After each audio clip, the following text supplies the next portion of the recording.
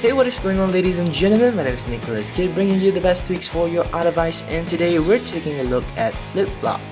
So as you guys know, if you used a Mac before, you should be very familiar that if you press alternate and tab, you actually get to switch between applications that is previously accessed. So right now we can have this function on iOS with the help of Cydia tweak FlipFlop.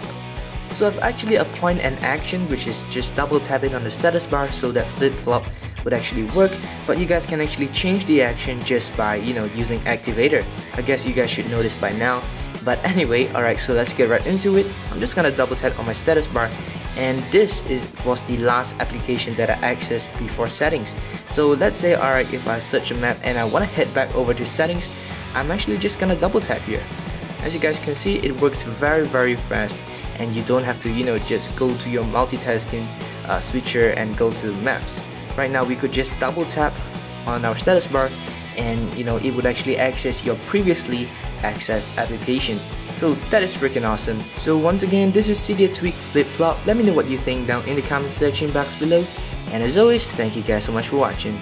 My name is NicholasKit. I'll catch you guys later. Peace.